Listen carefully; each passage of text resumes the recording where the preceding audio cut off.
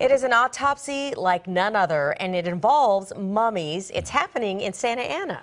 KCAL 9 Orange County reporter Stacey Butler shows you why local doctors got involved in this project. Secrets from the grave.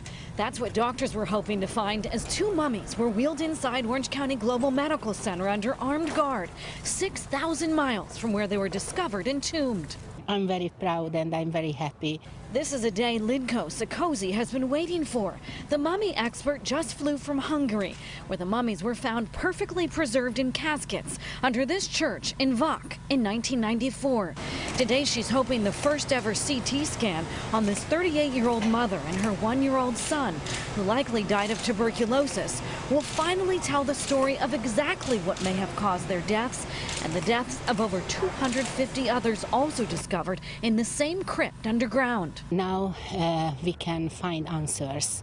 How was the life? Why such many children died during early childhood? We know that there were no antibiotics, there were no vaccination. Almost 300 years after Veronica Orlovitz and her son Johan died, today, doctors were thrilled to perform their first ever virtual autopsy. Turn her around. Using state-of-the-art 3D CT scan technology on mummies.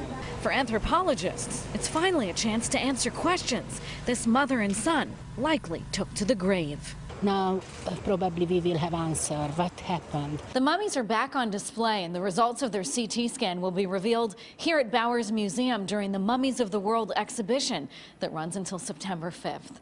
That's the latest from Santa Ana. Stacey Butler, KCAL 9 News.